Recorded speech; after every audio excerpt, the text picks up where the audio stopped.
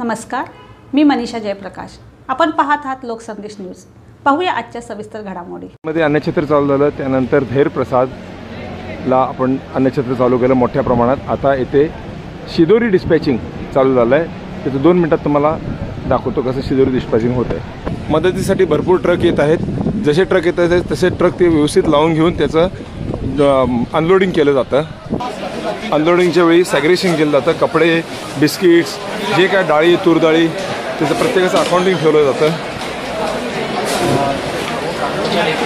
Segregated माल वेगळा करून त्या सेक्शनला दिला जातो.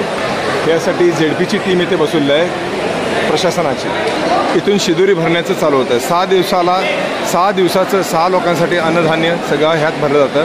कांदे, बटाटे, तेल, कडधान्य, डाळी, मीठ, मिरी, मिरची, तांदूळ, चहा पावडर आणि एक असा किट तयार केलेला आहे की त्यामध्ये सगळं बिस्किट्स वगैरे सगळे एका ह्याच्यात घातले की त्यांना 4-5 दिवस तरी काय भूक लागेल तर खाऊ शकतात. आणि ह्या सगळ्या डिस्पॅच होऊन पॅकिंग करून इथे असं आपण मांडलं जातं, जेणेकरून प्रत्येकाच्या घरात हे पोचलं गेलं पाहिजे. हा आमचा उद्देश आहे.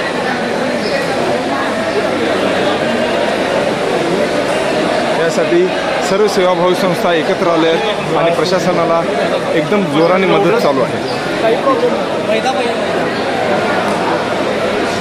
सर्वजण एकत्र येऊन चर्चा करून त्याप्रमाणे शिदा कसा वाटायचा किंवा काय याची चर्चा होते. नायब तहसीलदार त्याचं प्रत्येकाचं अकाउंटिंग घेऊन डिटेलिंग करूनच ते पुढं पाठवतात. प्रत्येक शहर, विभाग, वाडी, वस्त्या यांचं सगळं डिटेलिंग घेऊनच ते पुढं पाठवलं जातं. प्रत्येकाच्या हातात हा शिदा पोचला पाहिजे आणि त्यांचं चरितार्थ व्यवस्थित चालला पाहिजे. हा ह्याच्या मागचा उद्देश आहे.